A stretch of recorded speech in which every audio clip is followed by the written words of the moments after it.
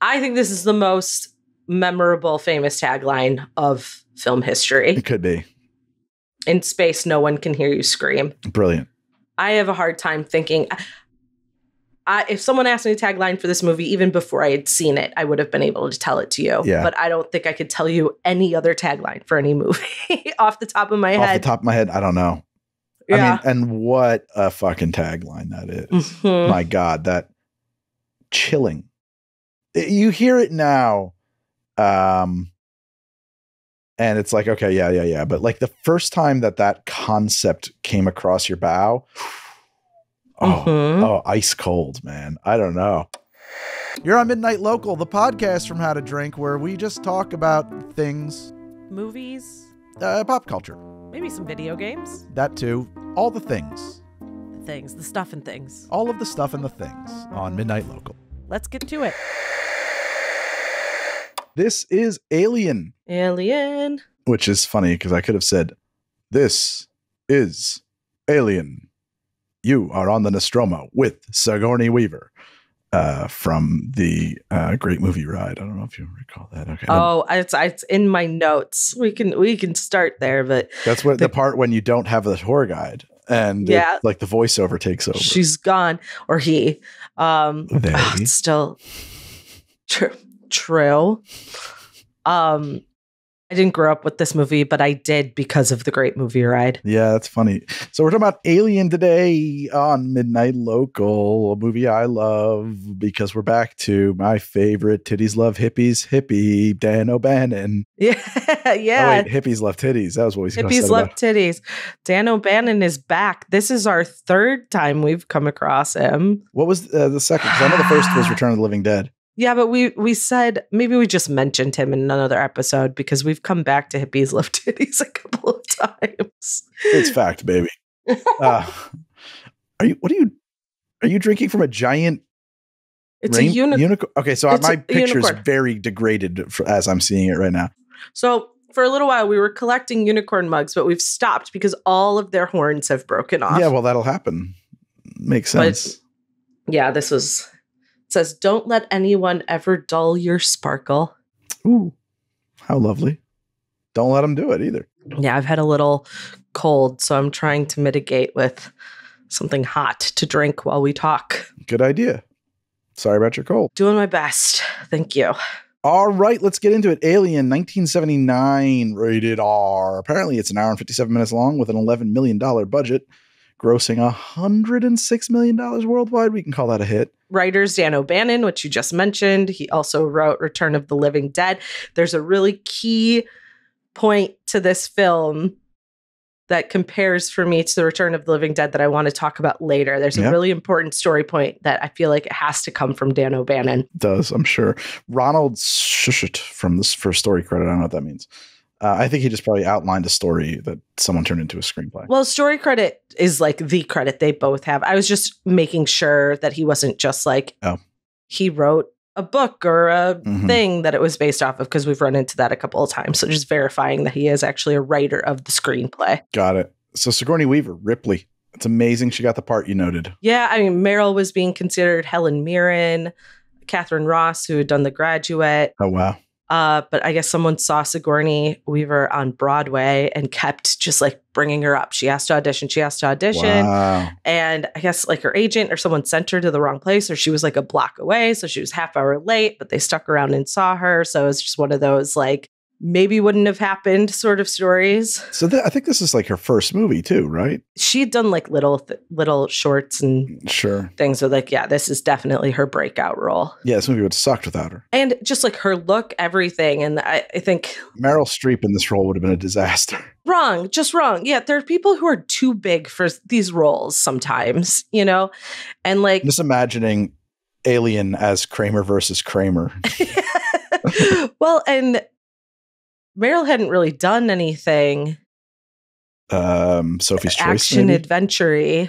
No, I don't even think she has yet, really. No, I mean, when we were doing Death Becomes Her, we noted that was like one of her first really special effects heavy movies, and she didn't really love doing it. Apparently someone in her life had passed away and she was still mourning their loss, and so she just was like not going to audition. Okay. So I don't know how seriously she was pursued. For Alien. Got it. Mm-hmm. Okay. For Alien. And then I guess they kept showing Sigourney's screen test to like secretaries at Fox and other women to see how they responded to her. And she was super relatable for them. That's actually funny. Similarly, so we're going to talk about Aliens in another episode, but briefly I want to mention James Cameron when he was casting for Titanic. Everybody kept telling him you got to have Kate Winslet. No, the other one, the guy, DiCaprio for this part. Oh. They were pushing at him, and he was like, "All right, well, I'll have him come in to read." And they were like, "No." Like basically, people were saying that this guy doesn't have to read, and he was like, "No, everybody reads for me. Like I cast my movies. We don't just like book superstars to be in them." Yeah, exactly. And he said he came in to read, and he's like, "I wasn't really impressed with his audition, but I did notice the way all the women in the office looked at him, so I figured he was the guy for the job." Worked. I mean, 7th grade me. It worked for me. He also interesting. Oh yeah, loved Leonardo DiCaprio. Oh, okay, neat. Good for you. I don't know what that says about old Leo. All right, sorry. Serious, immediate derailing there. Yeah, I mean, then she's obviously gone on that.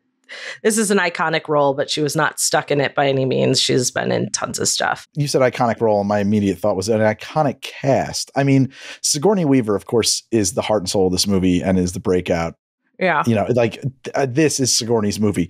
But Tom Skerritt, John Hurt, Harry Dean Stanton, Ian Holm, Yaphet Kotto, and Veronica Cartwright, who I mentioned, but she doesn't really come up much elsewhere. But like the Birds.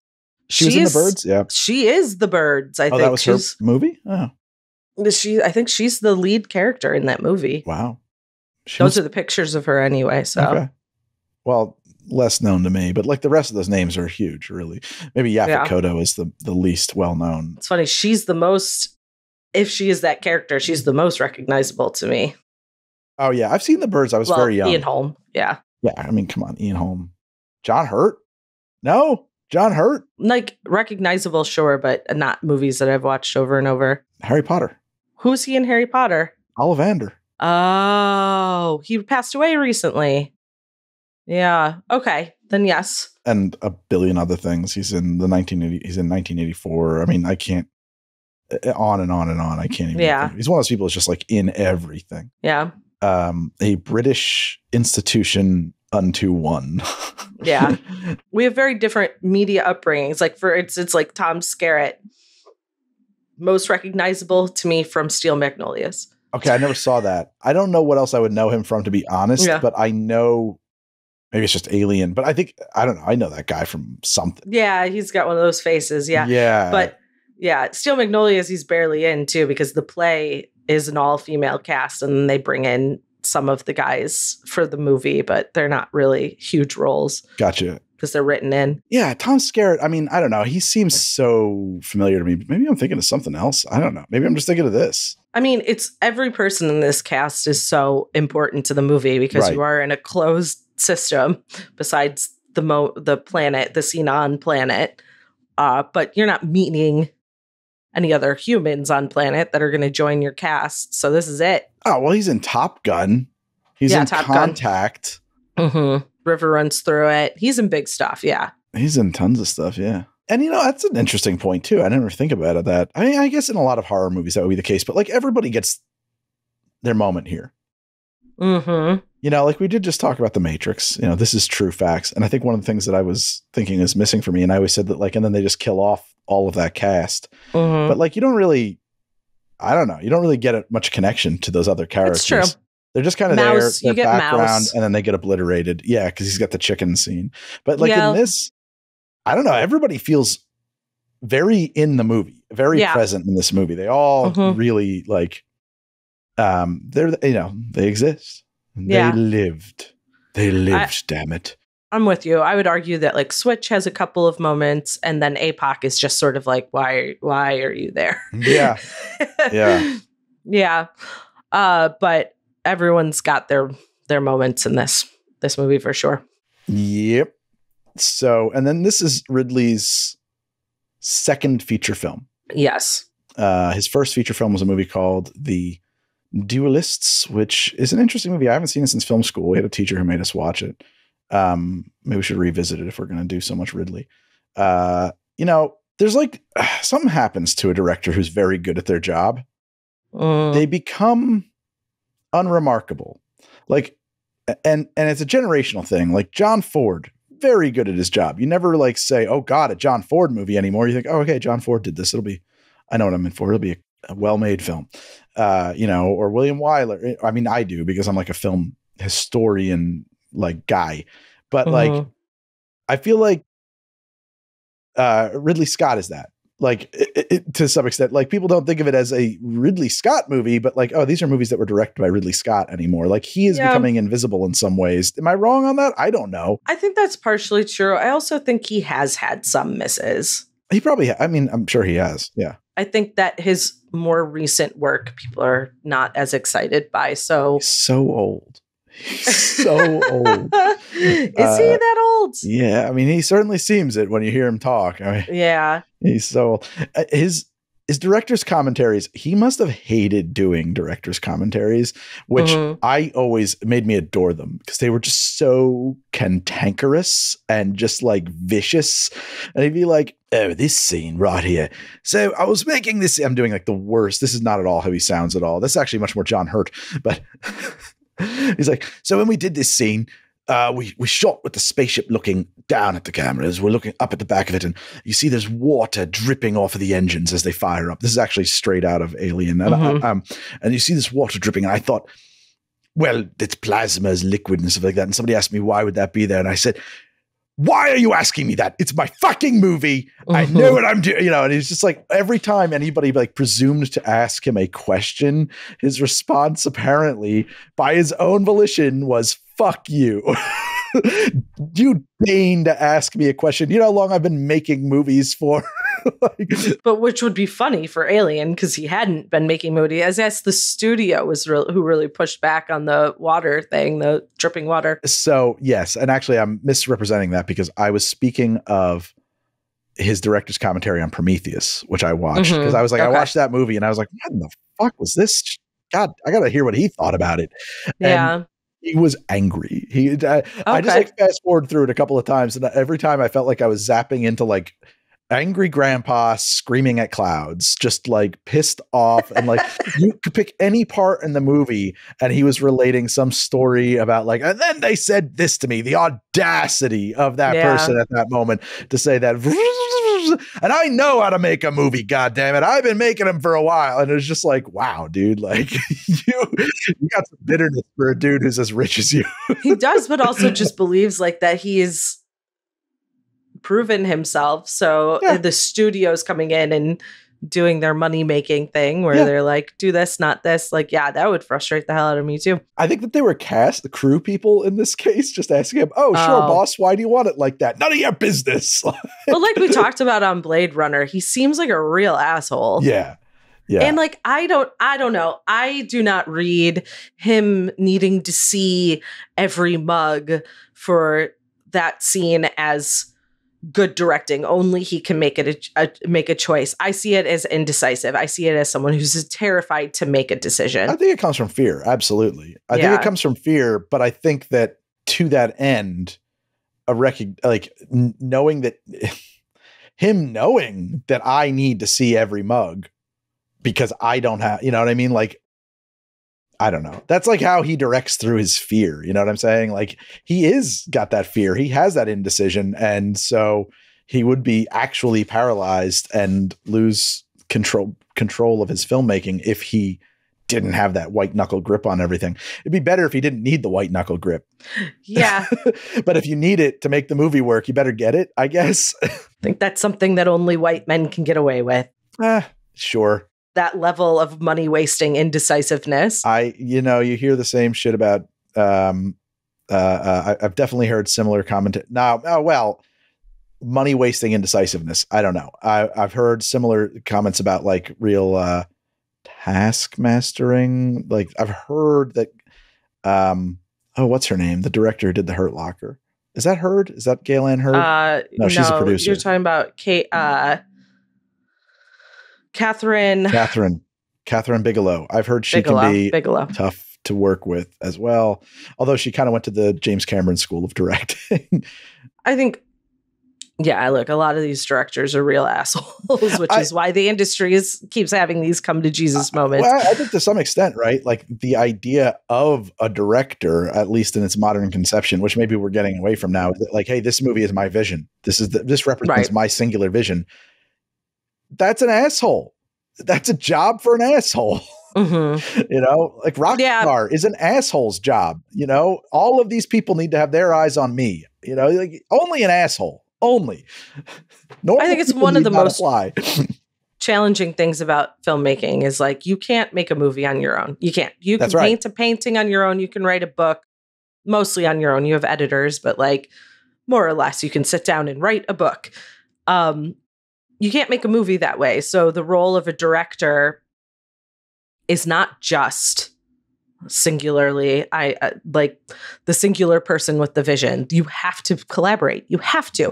You cannot be a good director if you can't collaborate. That is I'll put that out there as my opinion. I agree. Go paint a picture. Yeah. No. Write a comic book. I agree. I like that take. However, I'm trying to think of successful directors whom certainly not at this budget, whose attitude about like on-sets happenings is frequently like, and that's what they did. And so they brought that to set and I said, yeah, okay, whatever you got, let's go with that. Like maybe, oh God.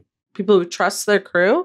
I think there's directors who trust their crew. What's his name with the hair? I don't know. I don't hear that in interviews and stuff like that. You hear like, you know, that didn't serve my vision. We needed to fix this. That wasn't working for us. No, not like so much like I asked so-and-so to design a car for me. This is the car he showed up with and I had no notes.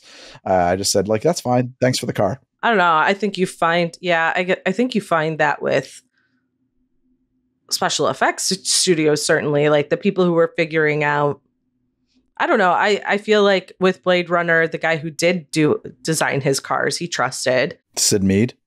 Mm-hmm. And did the storyboards. I think that's actually a specific case where, if I recall, he like I don't want to speak out of turn. I thought maybe that he had real problems with Sid's designs, but it would take me a minute to look that up. And The Matrix, certainly, when Jeff Darrow, I meant to mention that in the Matrix episode, but he was their storyboard artist, and he came in and brought the movie to life in a way that they weren't being able to sell to the studios. Okay, got it. They trusted whatever wizard figured out bullet time to figure out bullet time. Like, I don't know. Well, but they also, we're going backwards in time, but you also said that they were told 5 times that it couldn't be done or something like that. So when someone came to them and said it couldn't be done, they said, fuck you, it can be, you know. True. But that's, to me, they're finding the right collaborator.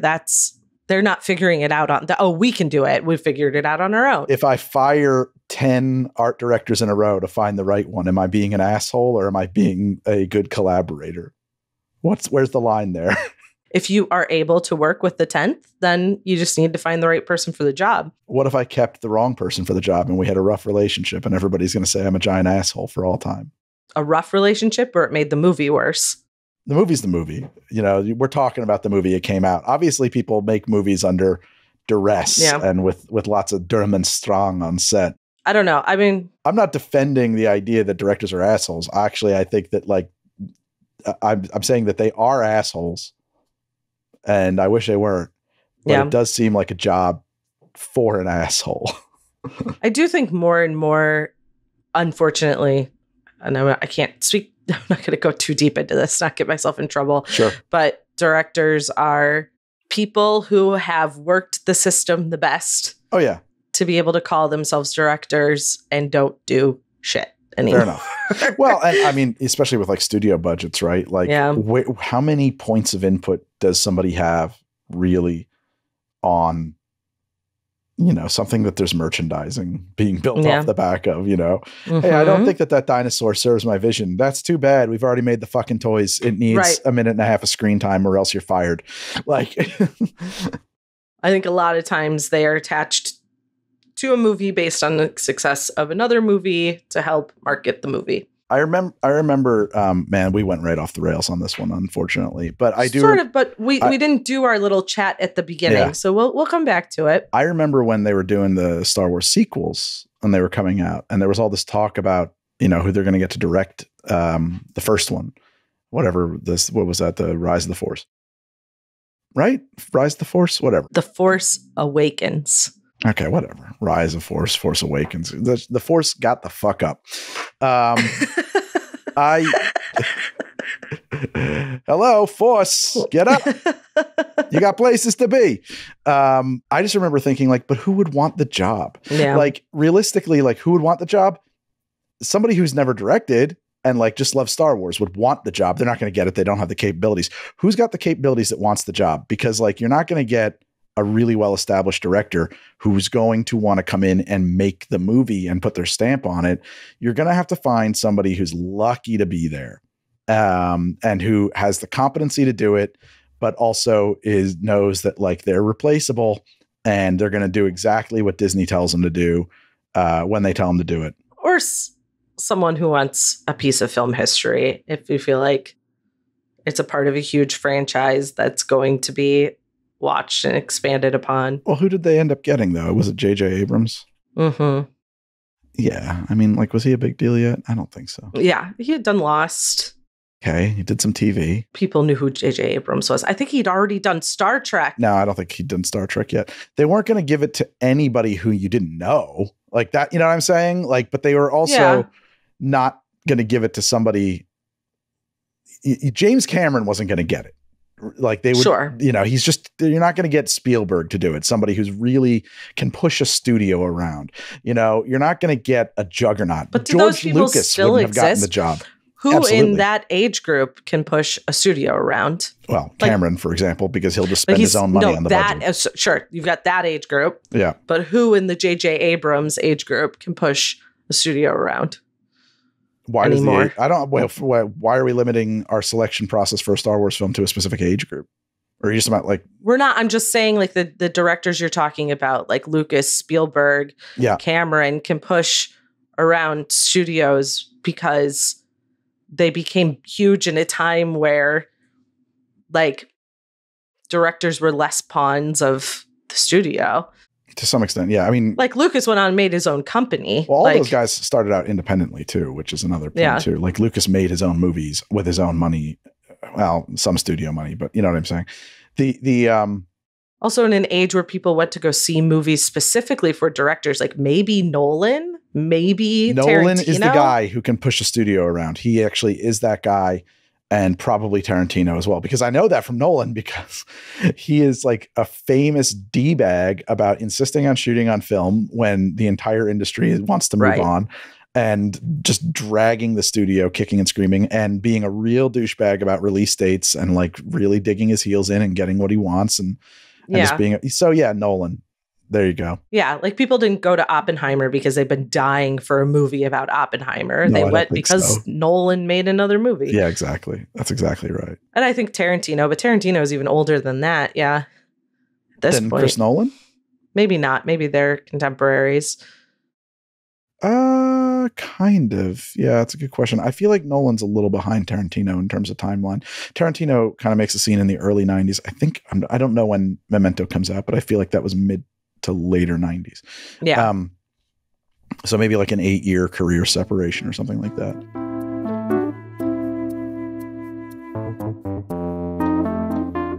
All right. So actually to the topic at hand, Alien. Well, we're talking about Ridley Scott, which is how we ended up on directors, which is right. I just feel like Ridley Scott he comes out with a movie every goddamned year for the most part, for like ever now. And I don't know. I don't think that most of them even get thought of as Ridley Scott movies. I think that like they're just that movie that showed up, you know? Yeah. I also think we talked about in Blade Runner that he makes his portfolio is more broad in terms of the types of movies he takes on, like any genre.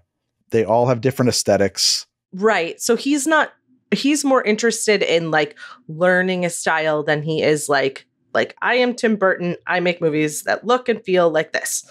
And I always am surprised that like lasts as long as it does. Like, I've been waiting for, and I like his movies, but I've been waiting for Wes Anderson's like thing that when is that star going to fade? Great like example, how much of that, I mean, is it already now? Like how much of that I think so. can people handle? Like, he's not pulling Nolan numbers for sure. Never did. No, come on. Although the idea of a Wes Anderson directed comic book movie sounds cool. I'd be very curious to see it happen.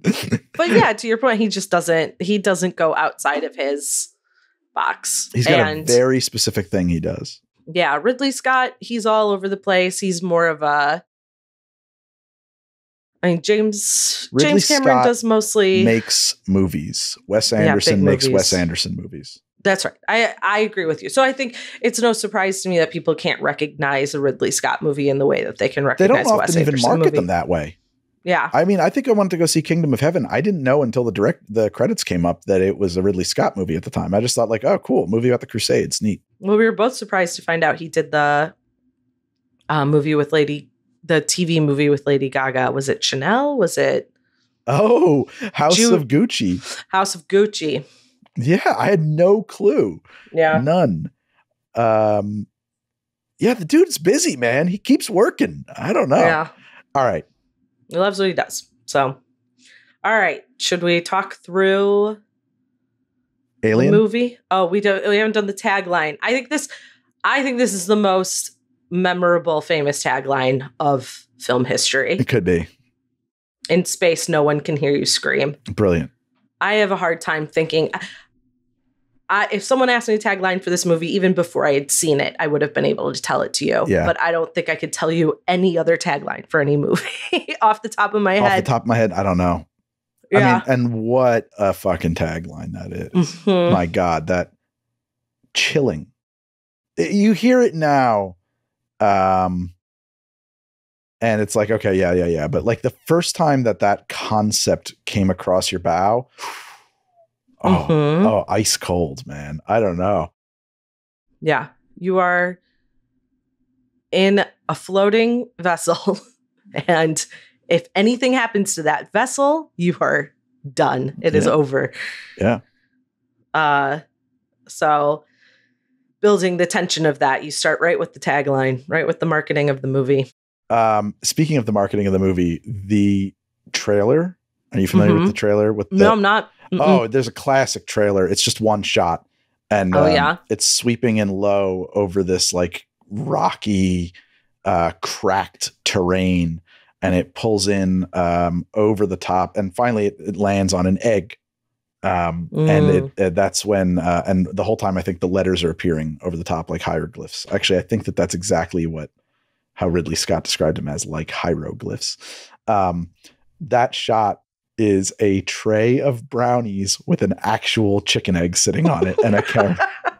It's absolutely like phenomenal. It is. I mean, I love it. It's amazing what you can do with some, close up tabletop cinematography and good lighting. I'm blown away. We'll put some clips up of that definitely brownies for and an YouTube egg, watchers. Man. It's unbelievable. That's an incredible story. I know. I'm full of them.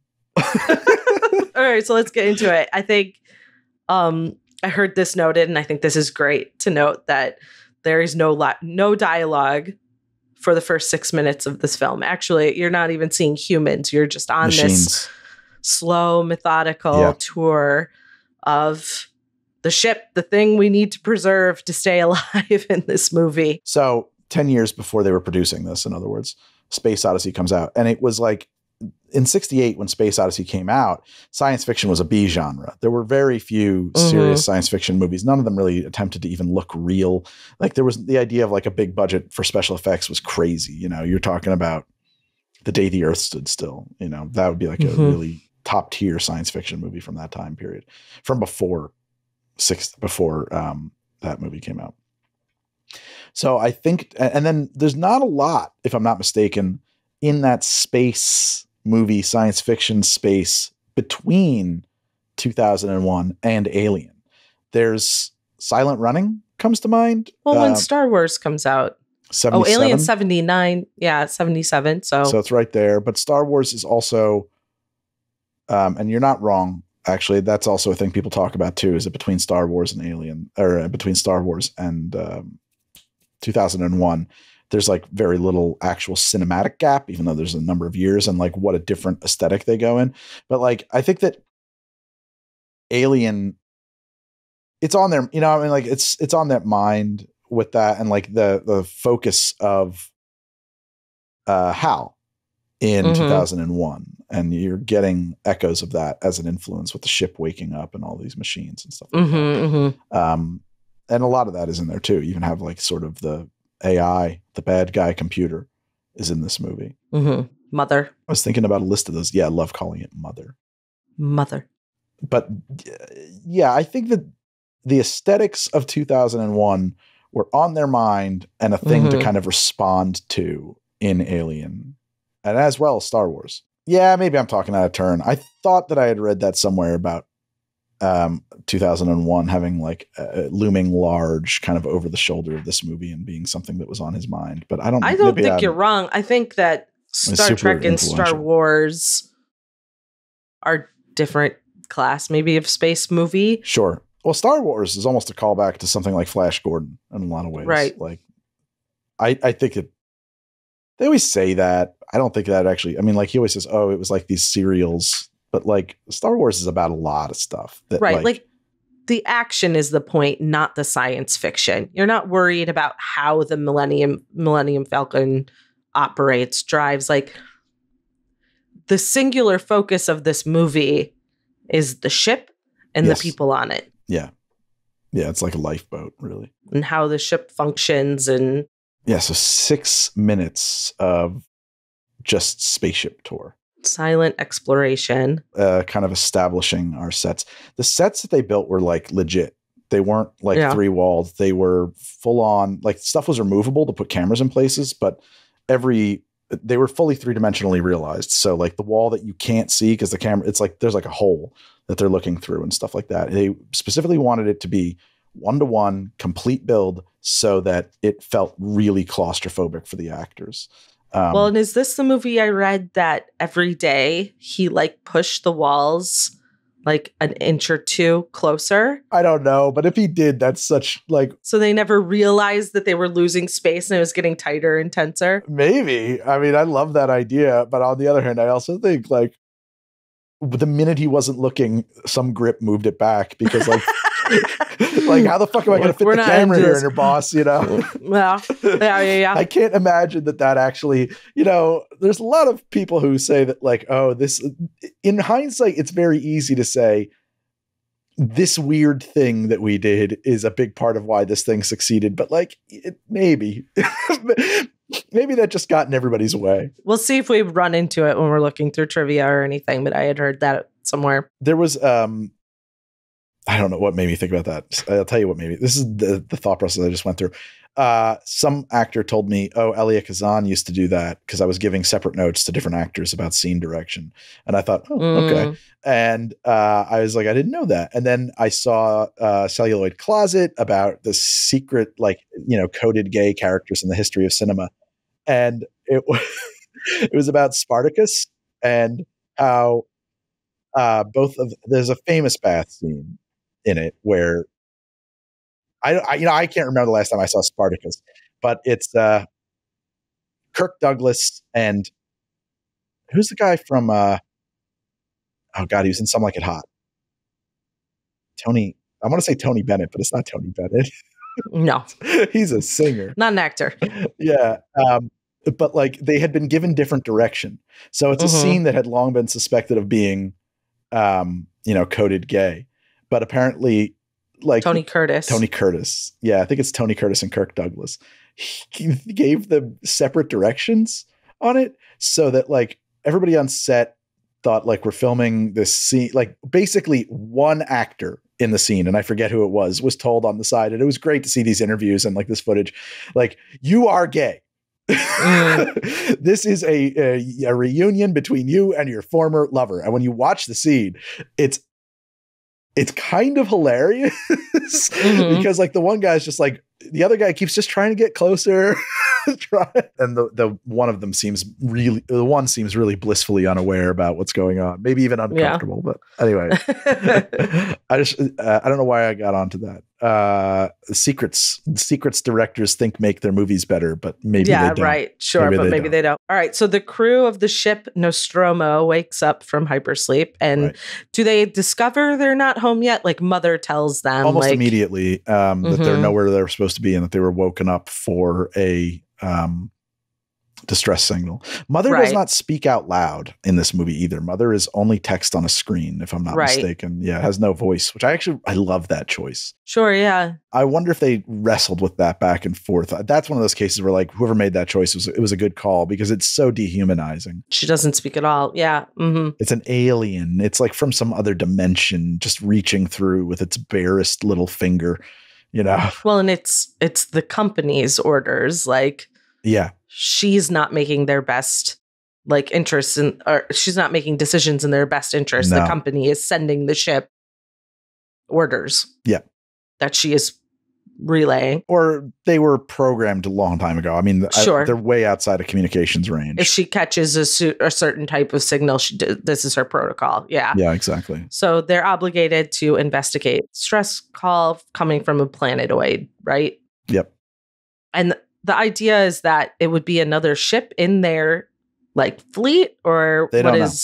They don't know. They just know it's a distress call. Yeah. And I think that I wonder why they would need to respond to that. That's like maritime law. Okay. Yeah. I mean, I think that's literally hearkening to the fact that if you're on a boat and you hear a distress call and you're not in trouble your own self, you are obligated by law to respond. Got it. And I assume that they would just extend that into space. Yeah, I would hope so. Yeah, that makes sense. Okay. And then 3 crew members leave the ship. They discover another ship. Yep.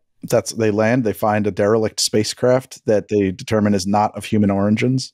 Okay, not of human origins. Okay, got it. So it is an alien ship. Yes, definitely. They recognize it as such immediately. Designed by H.R. Geiger and just filled with human orifices, just made of body parts, naughty little body parts all over the place. Just buttholes, penises, and vaginas. Yeah, that's what someone was calling the ship. It looked like 2 spread legs. And it is. If you look at his artwork, we'll put an image up. Stuff that he had been designing and using in artwork way before this movie ever was made even. So there you go. I guess that builds tension. Yeah, sure. And they're discovering, also, were they discovering evidence that another crew had tried to help? No, I don't recall that in the film. Okay, all right. I don't think that is ever brought up, actually. But they stumble across the field of eggs. The eggs.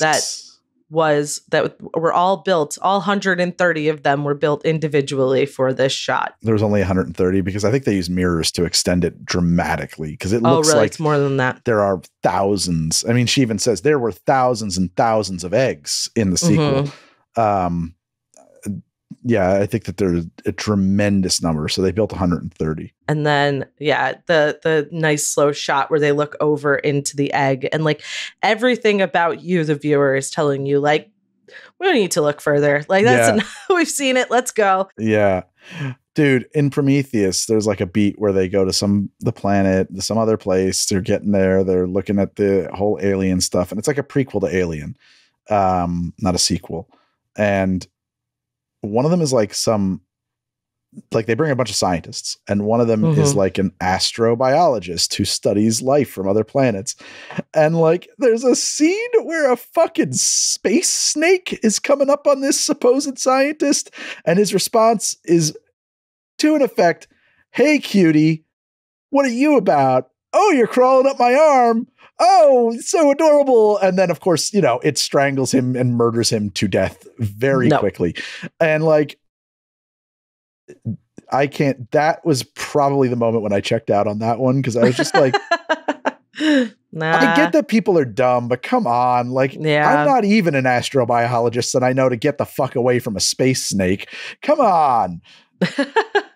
Well, and likewise, so maybe the reason I thought that they came across something human was that the distress call turns out to be a warning. Yes. And they're sort of figuring this out as you're seeing the face hugger attach itself They to never, our they to our decide crew that member. actually, because they never actually Okay. decode it. It's not in English, but then they decide at some point, oh, maybe this was a warning.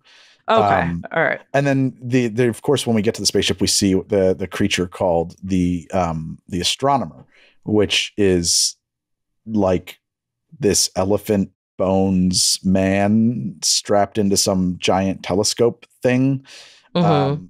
In Prometheus or the sequel, we see what that actually is. It's like a pilot dude. So it sounds like the further out sequels, and these I haven't seen, really do expand upon our understanding of what we're seeing in the first movie. All right, Is that so right? here's the thing.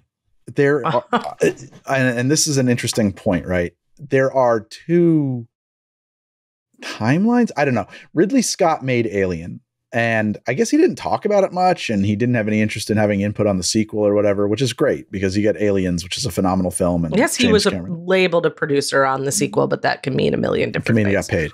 Right. But whatever the case, like Ridley Scott had very clear ideas about these things not being a fusion of living stuff and technology. They are biomechanical, which is why they look the way that they do. They are living mechanical, so they're not like made out of like metal parts, but like they have like hoses on them and stuff. And like if you look at the original Geiger body, there's a human skull behind this like weird translucent dome that is part of the head and stuff like that. And that's why Geiger's art was used as the inspiration here. And he said something to the effect that they're like some kind of a weapon that is made in a weapons lab. It's biomechanical, blah, blah, blah. James Cameron, I guess, didn't know this or didn't care, because I'm assuming that they just didn't have a discussion about it, came in and decided they are insects. So they have a big queen that lays eggs. Yeah, which is interesting because I had a problem with that, with them just calling them animals and stuff. Because in the first movie, it's like, well, they had a spaceship, maybe, if it was theirs.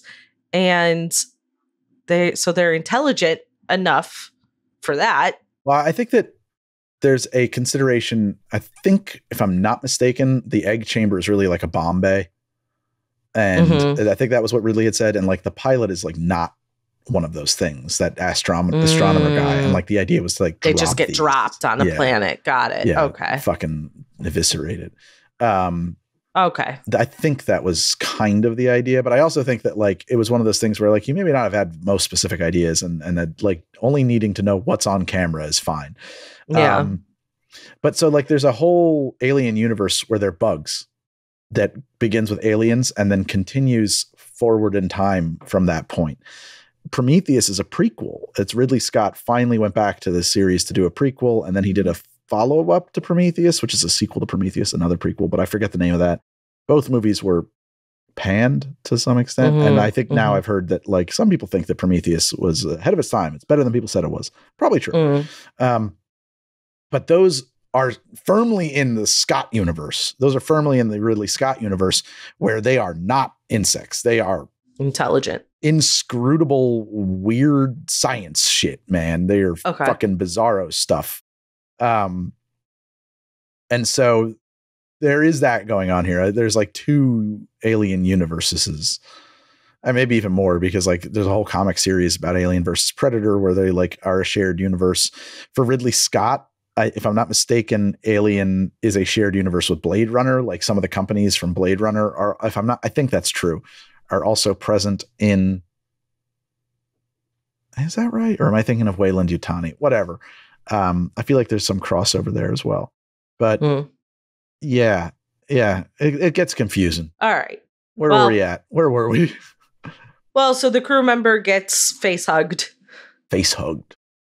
He gets attacked by a face hugger that attaches himself and impregnates him, sort of. Yes. Which you don't know yet. But shoves an egg down his throat. Yeah, we don't know that yet.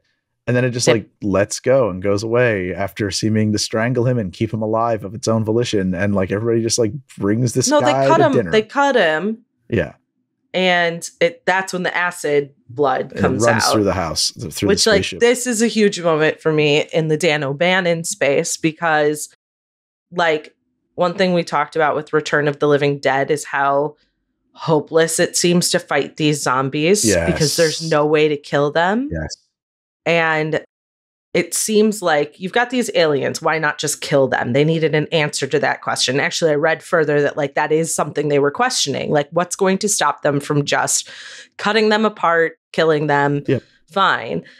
And because if you do that, you could bleed a hole through your ship and kill your entire crew Right. that way. It feels hopeless. You Yeah. can't cut them open. You can't shoot them. Yep. Like, if that's his brain that does that, he makes the most terrifying creatures Yeah. in film history. Well, they're not so scary on a planet, though. They're only scary out in a spaceship. But we're in a spaceship. But So, we're in a spaceship. Yeah. yeah. No, that's a really good point. I was going to say the eggs. Dan O'Bannon's always got Easter eggs. Mm, He's got a spaceship full of eggs. He's yeah. got Dark Star's got the Easter eggs, the nuclear bombs. He's got the Mhm. Easter eggs in the Return of the Living Dead filled with zombies. There's always an egg. And when it hatches, bad thing happens. Yeah. He's like, the man That's hates true. eggs. He's terrified of eggs. Got an egg fear.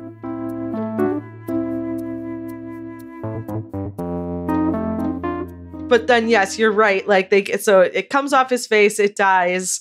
Everyone's like, great. Problem resolved. And then we go to lunch or dinner or whatever meal they're eating.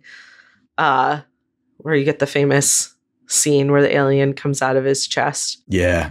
Which supposedly the cast didn't know that was going to happen. Or to limiting degrees. They didn't know how bloody it was going to Yeah. be. Or You always hear that. And it's like, well, come on, dude. Like, Yeah. they're seeing things that aren't in the frame, guys. Just like, oh, there's Yeah. 4 crew people doing under the table down there. And I want to know what's going to happen, boss. That's right. I'm Ridley Scott. And you don't know what's going to happen. And I'm going to say that for years to come. Okie dokie, boss. Like, yeah, people sure. love I to agree with discredit that. the idea of acting that like, no, that's a real reaction. Like, Yeah. that's what acting is. Yeah, it should be. Yeah. Sometimes you catch moments that are outtakes or whatever that end up being wonderful. But Sure. yeah, I agree. It feels a little outlandish that they would be able to orchestrate that. Plus, it's like once the first shot goes off, Gotta do another cat's take. out of the bag. Yeah. Yeah. So, and so unless it up everything was a first take, they got an idea of what was going on in the scene at some point. The reaction that Veronica Cartwright's was the one that people often cite as being like Right. the most, oh God, I didn't know that was going to happen reaction. And if you watch, she does stumble backwards and like fall through a window. Yeah. Like she goes end over end. And it is, I mean, I hope that was real because Yeah. power to her. Like, I hope it wasn't, I hope she was acting. Right.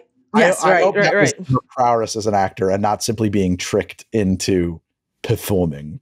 Yeah. I like to believe that. But like, Yeah. goddamn, man, she takes it all the way to 11 in that response. Yeah, how frustrating as an actor that your good performances are always stolen from you by people being like, haha, we have tricked them into being good at their jobs. I have heard people say that it's very frustrating. Yeah. Yeah, that becomes the lore about that moment. There's also too, like, a lot of people say like, oh God, what's his name? The Abyss, the lead actor in that won't talk.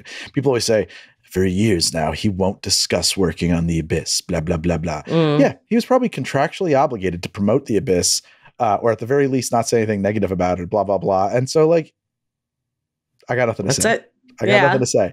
It's not like I've probably taken a vow safer of to say silence. nothing, yeah. Absolutely safer to say nothing. Yeah. You know, powerful people in this business, you know, I just got nothing to say. It's not like he took Yeah. a vow of silence. He's stricken it from his memory. It's a career decision, guys. It's just, Yeah. it's just work. I'm just working here.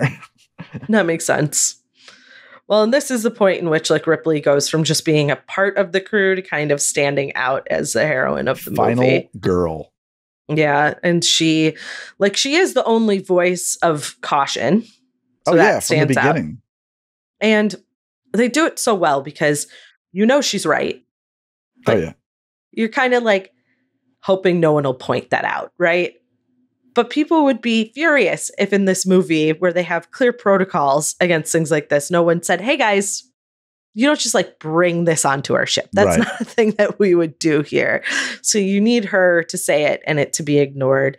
And then for the longest time, I was like, why would watching this movie? I think I was like, why would what's the name of the cybernetic character in this movie? Ash. Discount her so quickly. That seems weird. Everyone knows their safety's on the line here. You think people would be a little more scared floating in space with a foreign creature on board, but he has ulterior motives. Also, probably doesn't need things like air. Well, it's not a big deal for him. Yeah, right. But the rest of the crew, you'd be expecting to be a little more freaked out by the presence of this thing on board.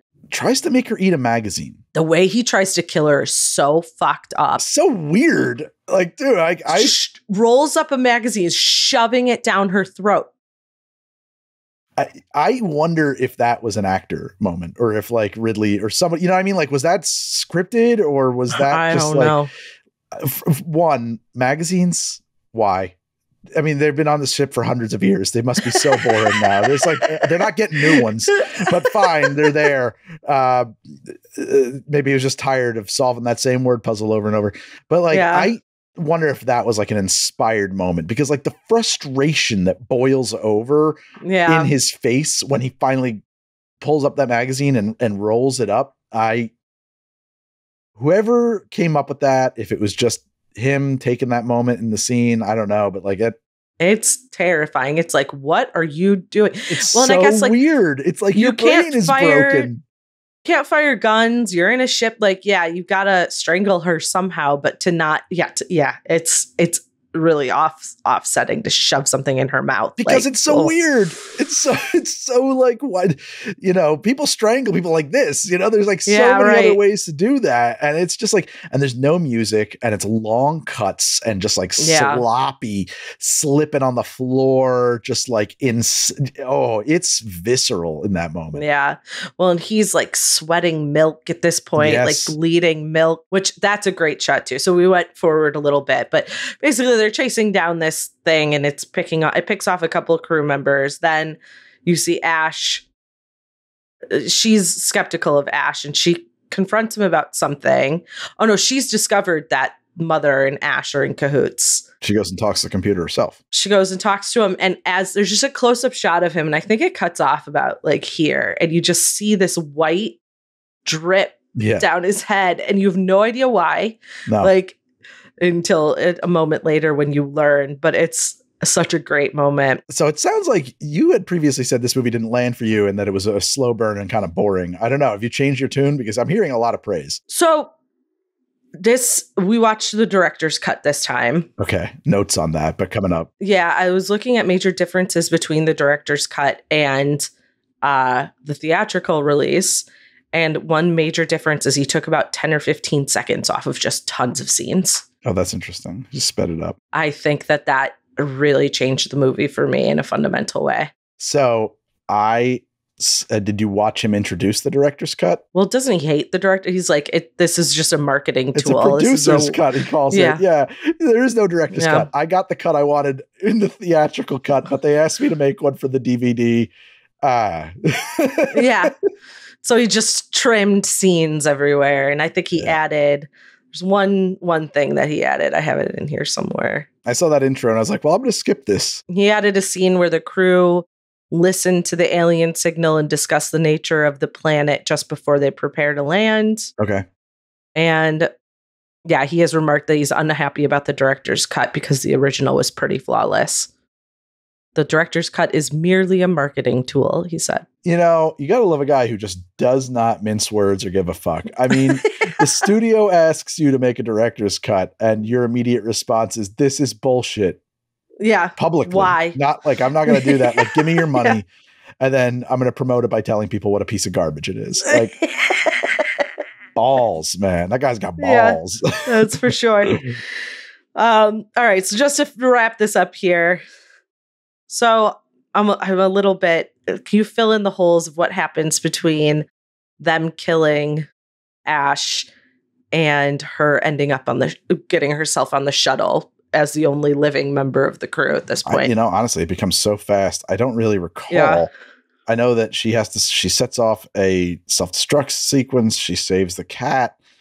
It's very tense. There's a lot of running. They rig up the motion 3 of them are tracker. trying to make it, but only she does. Yeah.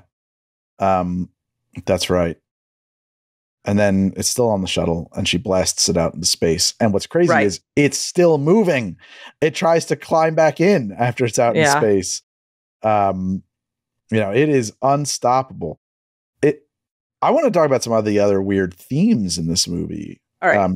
Well, then she puts herself into hypersleep, and that's where we leave Ripley. Her and the cat. Floating in space, with Jones in hypersleep. To be met up with in Aliens with a $sign. Which we will cover, as we've gone an hour already, we will cover in a separate episode. So I just want to talk. There's more to say. Yeah. Some stuff I learned. One thing I learned from the director's commentary that I watched was that in that boot up sequence, you see all these biometric readouts of all the characters. Mm-hmm.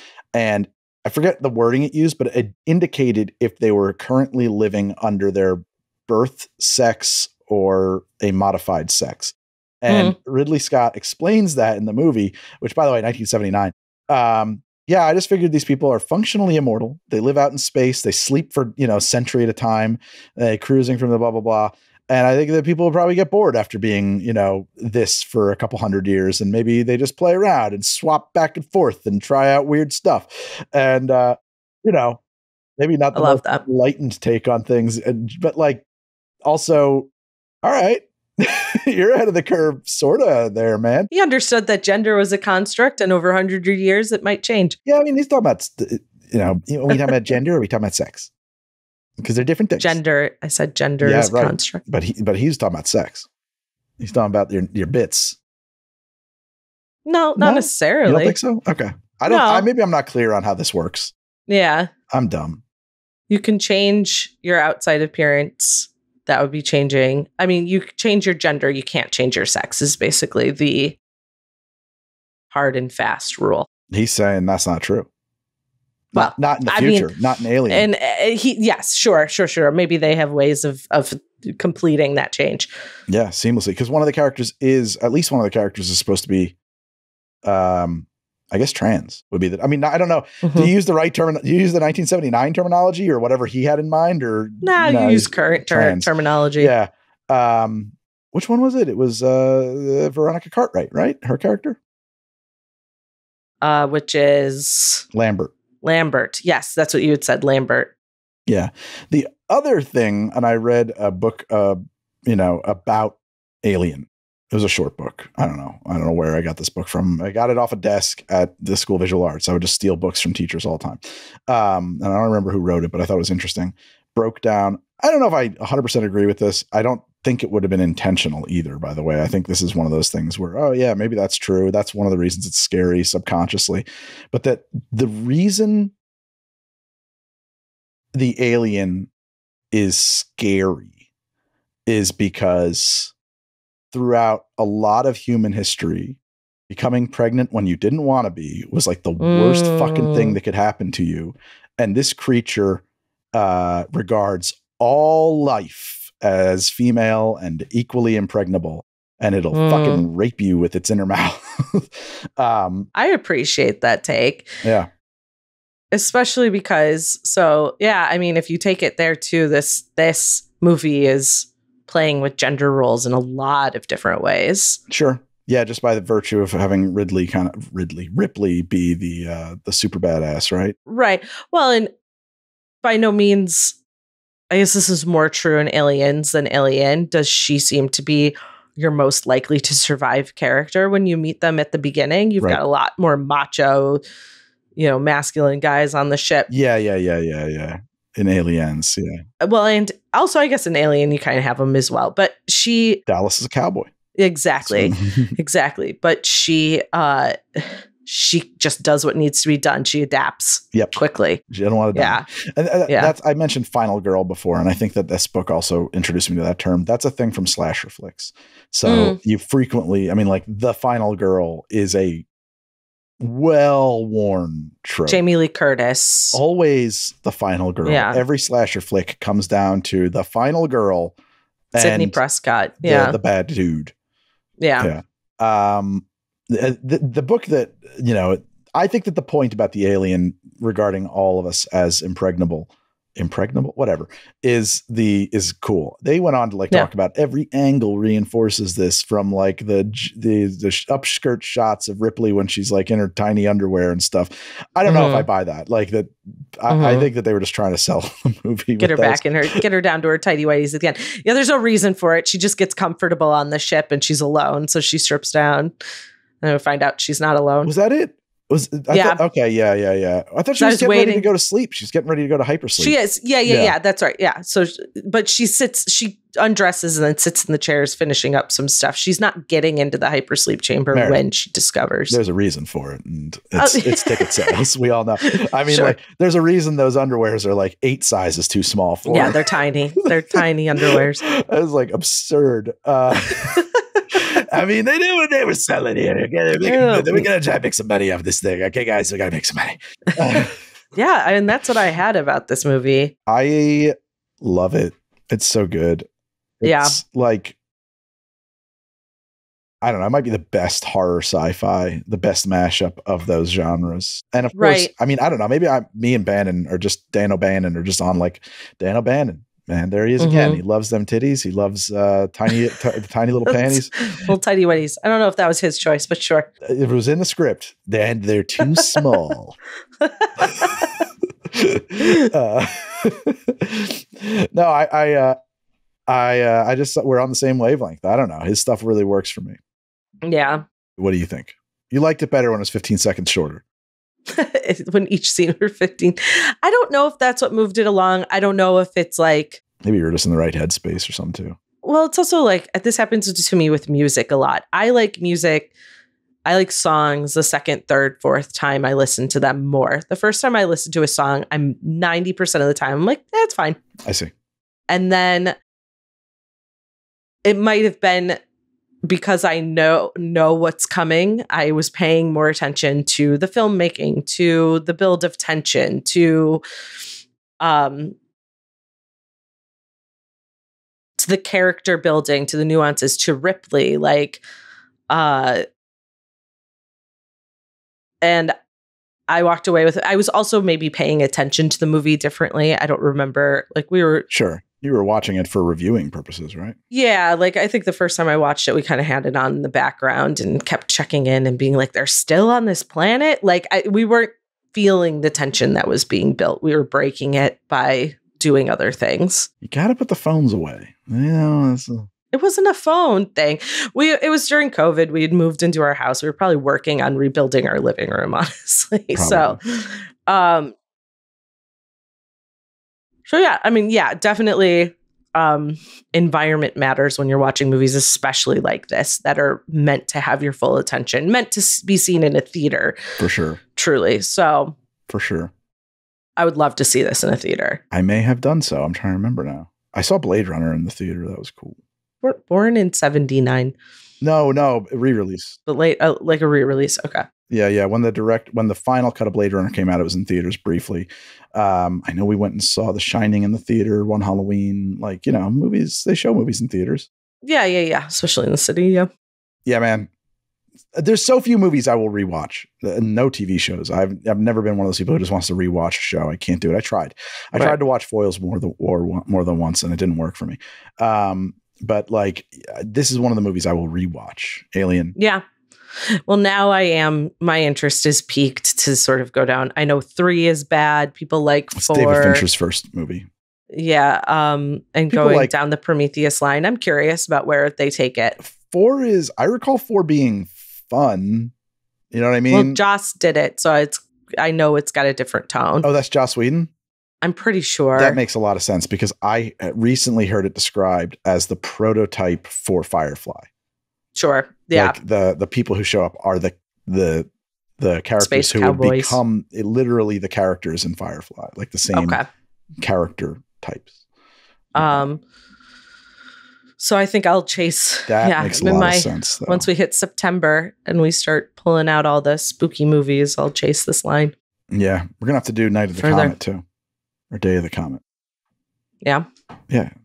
Yeah, Okay. You're gonna love that one. You have seen it. We watched it at my house. Oh yeah, I love that movie. Yeah.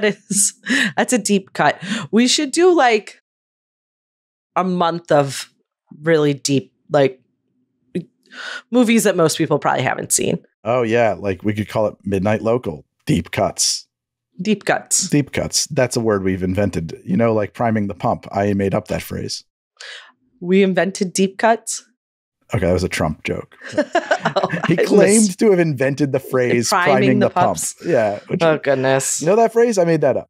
That's, He's like that. I heard it. I heard it once, so I assume nobody else has ever heard it, so I could just claim it as my own. Anyway. Yeah. Thank you guys so much for listening to Midnight Local. I think we're wrapped, right? Yeah, we're wrapped. I was gonna say if we want to push it a little longer, but I gotta pee. all right, let's get out of here. Thank you to Annie Villalobos for producing the show. Thank you to Heather Vaughn for making beautiful artwork for our show. Yes, and to Studio 71 for being our partners in this. Thank you for automatically billing my account every 30 days. Epidemic Sound. You haven't missed You're the a beat best. yet. Thank you. Most reliable service. All right. See you later, gang. Bye-bye. Next time Bye. on Midnight Local.